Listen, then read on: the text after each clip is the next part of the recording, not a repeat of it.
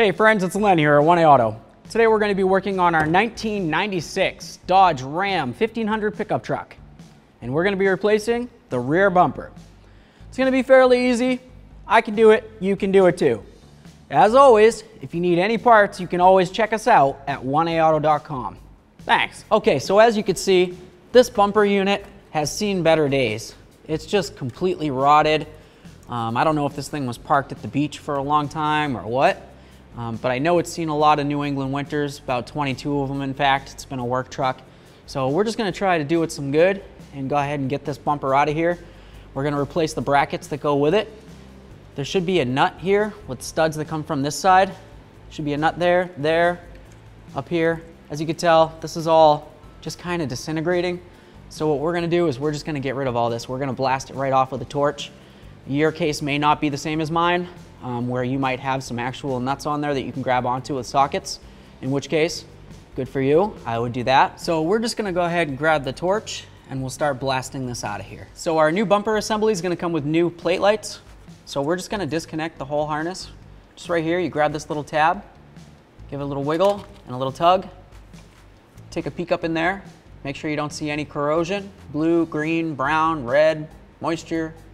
Everything looks good there. We're gonna go over, we'll grab the one over on the passenger side. We're gonna do the same exact thing. Just grab the little clip, pull it. There we go. Take a peek. That looks decent. We can reuse it.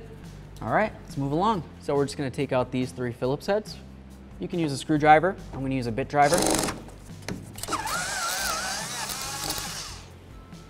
if I can get it out of there so I can show you. That's what it looks like.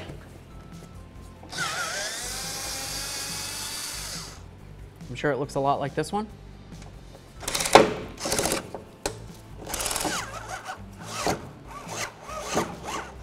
Of course, my battery's getting weak. Let's get this one the rest of the way out. They're just really rusted in there. They've been in there a long, long time. Who knows, 22, 23 years at this point. So we're gonna do it a favor. Get rid of that, we'll move along. All right, so here we go. Get our torch ready here.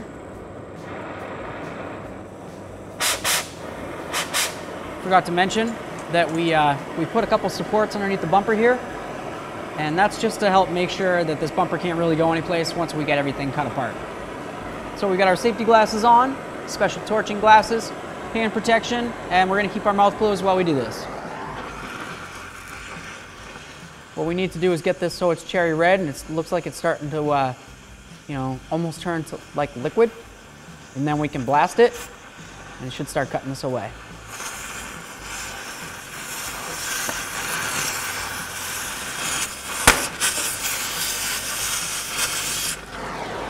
There's one.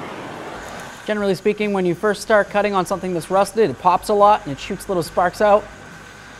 So just be careful for your face.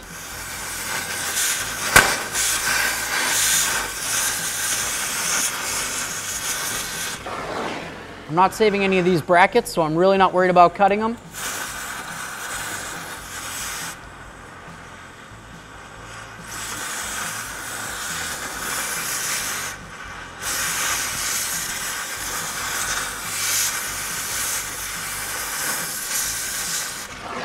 There we are. There's number 3. Now to continue the process, we would do the other side. First, I'm gonna make sure that I spray all this down a little bit, get it nice and cool before we continue. All right, so here we go. On the other side, flame on.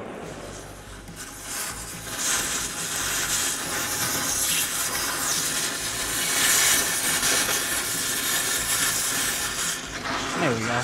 Time to go away.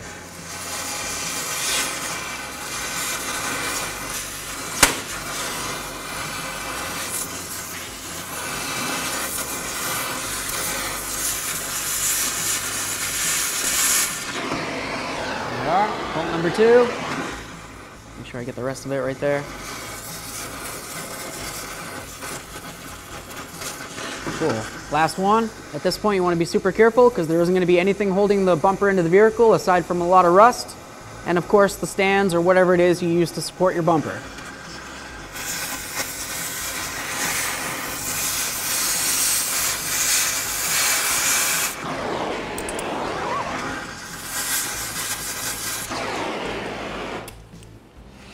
Here we are. Awesome. So now that we've got the vehicle closer to the ground, we don't have to worry about it coming down and falling and hitting us on the head. I'm just going to try to shake this bumper all around and see if we can get it to come on down.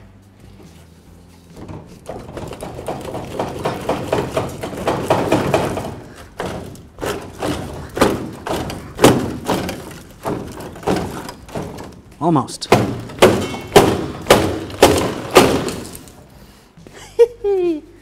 All right, what do we see? Something on this side. Oh yeah, it's got one little spot right there that I could have went a little further on.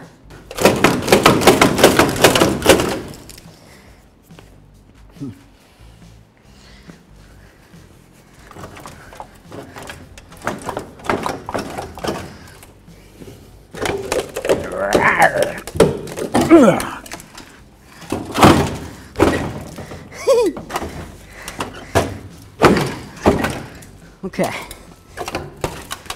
there we go. Just get this out of the way. Maybe.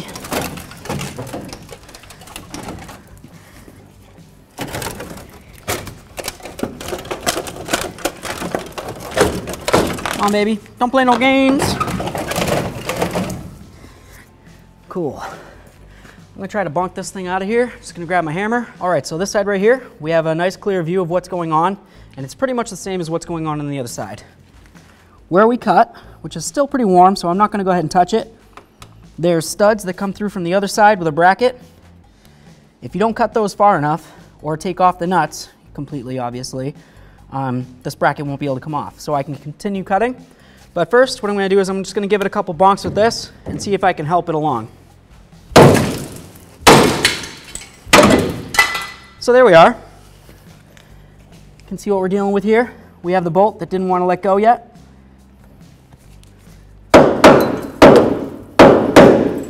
There we are. Now we have our nice clean holes for our brand new bumper bracket. We'll come over to the other side and do the same thing. There we are. There's that part. Yeehaw! Cool. So we're going to continue taking out these screws. We already got those 3 out from earlier. I'm going to go right here, Phillips head. I replaced the battery. Bet you're happy about that.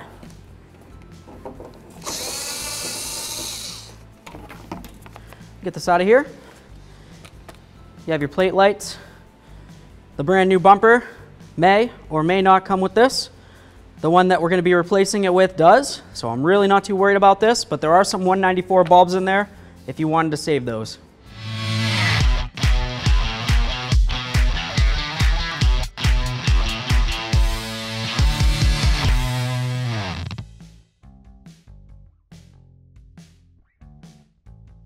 All right, so we have our bumper brackets here. As you can tell, they're a little squiggly. They're not a straight shot, which tells me that either the frame between here and here or the bumper on the mounting area, same like this, is wider than one another, okay? So we need to find out if the frame is wider than the mounting area for the bumper or the bumper area is wider than the mounting area on the frame. Something as simple as a measuring tape. We're just gonna measure to the outside because that's where those brackets are gonna go. We're looking at 37 3/4 right here. So we'll come over here, just like this. And this is much thinner.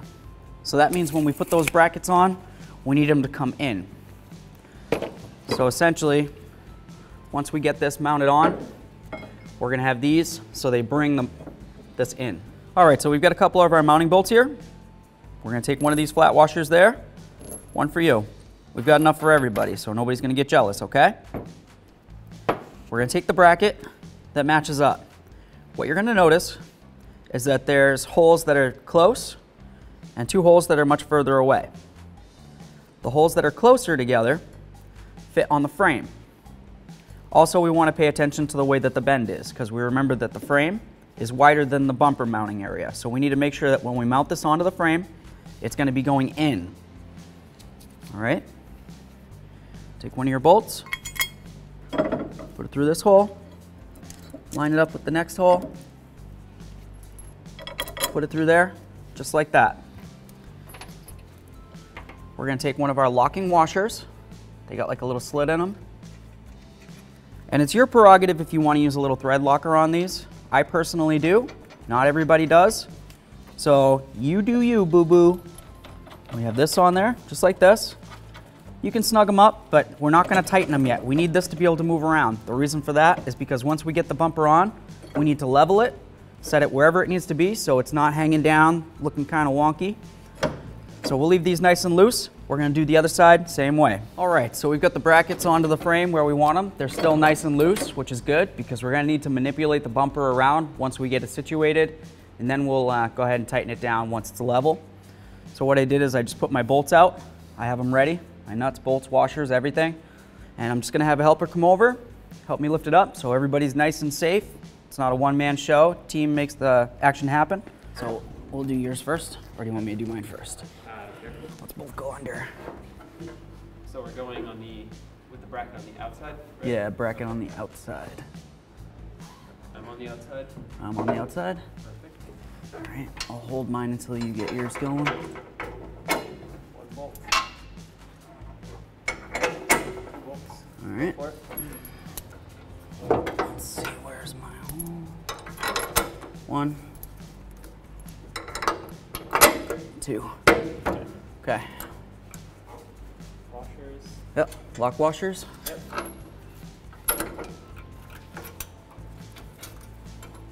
They're not on there. Nuts. Yep.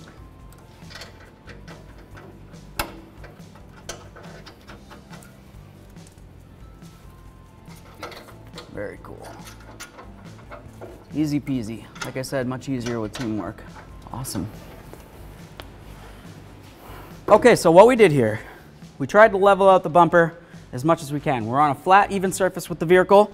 We're inside of our studio. So we've got the bumper jacked up over here, jacked up over there, until we're right in the middle of the area for the level. That looks really good. The last thing you want to think about also is the fact it needs to be pushed in as far as it can go, and also the canter of the bumper front to back. Okay? Doing something like that with a level like this, not so much. So we just kind of eyeballed it. Do the best you can. If you have a level and you want to go front to back as well, feel free. That's always good, okay? For what we're doing here and the purpose of this video, we're going to go with the way we have it. Once you have it where you like it, just go ahead and tie it if you can. We just use something as simple as a ratchet strap. I took the ratchet off, I gave it a little tie just to hold it in there for me. Now we're going to get underneath the vehicle and we'll be able to continue. Okay, so I got my 19mm swivel socket here. It just pivots. It's going to give me a little bit of wiggle room. I've got a 19mm wrench. That's what fits on my hardware. Your hardware may or may not be different. So just use whatever fits. You can use a ratchet or an air gun. If you're using an air gun, make sure you're wearing eye protection, of course.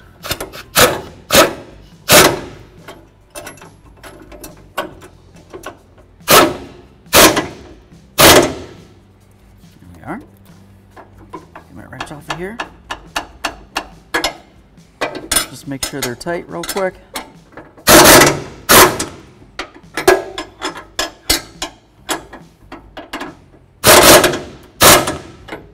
Okay. I'm going to move up here to the frame bolts.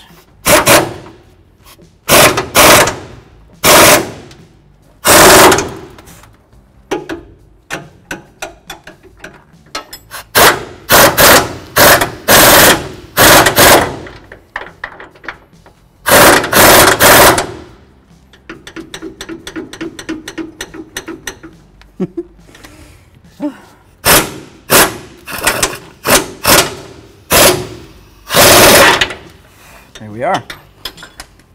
Tight, tight, tight, tight.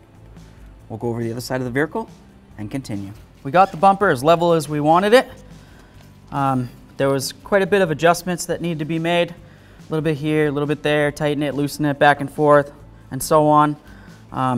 It just takes a little bit of time, a little bit of patience, and a helper is always nice. But as you can tell, it looks pretty level. So now what we have to do is go ahead and wire in some plate lights. It's going to be pretty easy. Let's do it. Okay, so we have our plate light here, the original plate light, our wiring harness for that. Just going to come over here and give it a little snip. And and we're going to be able to reuse this part. To do that, what we'll do is we'll go to the vehicle, we'll plug it in, we'll figure out which one of these wires should be positive and which one should be negative, and then we'll be able to continue. You get the little locking tab right there, a little lock on this, slide them in. I mean, theoretically, you don't even really have to slide them in, you can just look at them. But, so there's that. You can take a peek up at the top right here. There's a solid black wire, and then there's one with a stripe. The one with the stripe is the positive. So we'll just follow that down. Make sure we don't mix those up. Yeah, so this one right here is the positive. So I'm gonna splice that real quick right now. Just give it a little something so I know. There we are. So now we'll just unclip it again. We'll bring this down to our bench. Set this aside. Here's what we got for wiring. We can cut this any length you want. What we're gonna do though, is we're gonna try to make it so these are kind of staggered. So essentially what I'm gonna do is, since this one's already cut, the positive, I'm gonna cut this one up further, probably closer to this tape right here. Just like that, okay? Take off the other sheathing. Give it a nice twist. Give this one a nice twist. What we're gonna do, we'll start with the black, or the ground. Cut this one.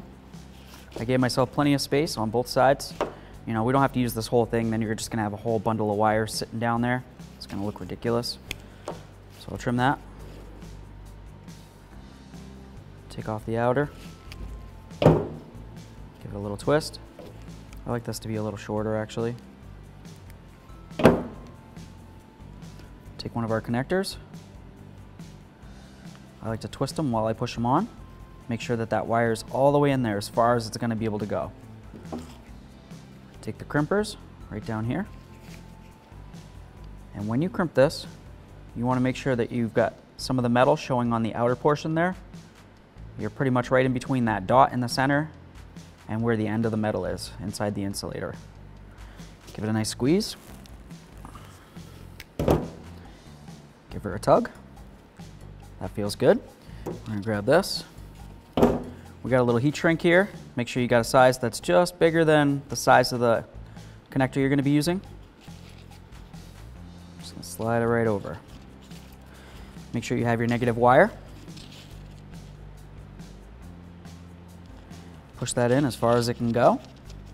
Give a little twist. That feels great. Get this wire out of the way. And go right in the center of that dot in the end of the connector, just like I did before. Squeeze this. Give it a nice tug. That feels good. Heat shrink. And go right over this, just like that. You know, you got a little bit left over on the sides. Perfect. Let's do the same to the other side. We're just gonna bring it like this. See if I can get it to work with me here. Just try to lay it out so it's nice and flat. Just like that. Bring this one so it's nice and flat. So it looks like we're gonna trim it right here. That extra wire, we'll recycle all that. We're gonna use a little bit of heat shrink on this one. Just gotta grab a piece. Yes, I know it's a different color, and that doesn't really matter. It's still the same size on this particular type. Some types, different colors, different size. This particular type that we're using is not. And in all honesty, I really don't mind if it's a different color because it's underneath the truck. Twist this up again. This one's a little longer than I like too. Come on, baby. Twist, twist, twist. Twisting things with gloves on isn't always the easiest. Especially super dirty gloves. Just twist it in there. Very nice. Try to get it right in the center, not on the edge of that metal in there like I said before. Give this a nice squeeze. As always, a nice tug. That is not coming apart. Very nice. We'll continue to do the heat shrink. We're gonna make sure we're right in the center. I can see the outline there and the outline here. I've got a whole bunch on the sides. Use my little mini torch here.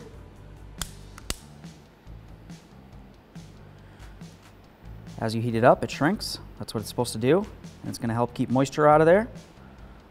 So this is gonna be able to last for a long, long time.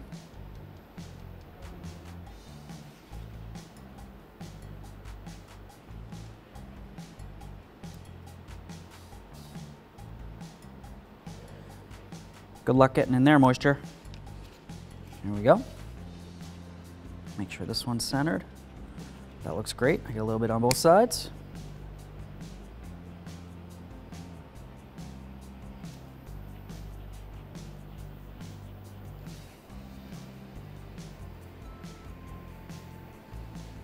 If you stay in one spot too long with this, generally speaking, it'll really heat up the stuff. And it can cause issues, so just keep moving. All right, let's tape it up. Start on whichever end you want. I'm not picky, you do you, boo-boo. The reason for this is just to keep the wires together. If you have some wire loom, you can go ahead and use that too. It might be a little easier for you. I'm just holding the tape and twisting the wires around. You can go either way. Hold the wires, bring the tape around and around. Whatever you want to do, okay? Doesn't have to be perfect because it's not waterproofing. All it's doing is supposed to be holding these wires together so they don't flop around. We'll get this whole thing taped up and we can move along. So we're gonna get our brand new connector up into the vehicle. We've got our locking tab here, locking piton there. Line them up, give it a little squeeze, give her a tug. Very nice. Now we'll do the same to the other side of the vehicle and we can move along. There we are. So now we got both of them done. Perfect. These are ready for us. Let's continue. So now you're going to want to put some bulbs in these, of course. Generally speaking, you'd use something like this. This is a 194. And they are breakable. What we chose to go with is something a little bit more like this. This is an LED 194. They make these in all shapes and sizes. We went with the biggest we could because, well, we love this truck and why not? And we're going with the LED tail lamps. So those are pretty sweet. It's a great addition for this vehicle. So we're gonna go LED here. We might as well go LED here. If you like the tail lamps, check out the videos on those. So here we go, LED.